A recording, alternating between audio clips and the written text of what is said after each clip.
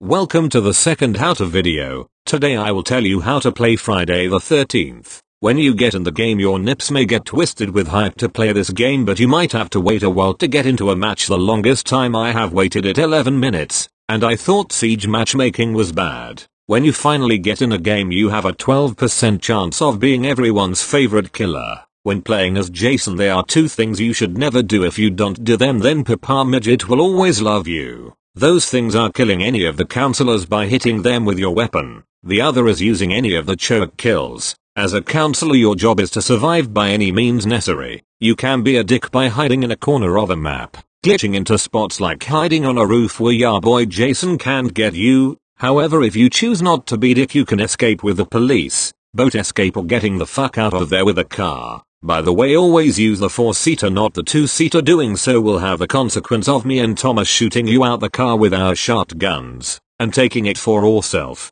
By the way, never piss off Thomas on that game. If you find yourself face to face with Jason you can use a shitload of weapons to stun him, giving you a chance to escape. You can use logs, pipes, wooden planks, sticks, fire pokers, baseball bats, swords, axes, shotguns, flare guns, firecrackers, bear traps and more. But my favorite is the frying pan. As Jason you have access to almost all movie varieties. One have pickaxe, the other can have spear. The grabs are also very brutal. My favorite is the sleeping bag one.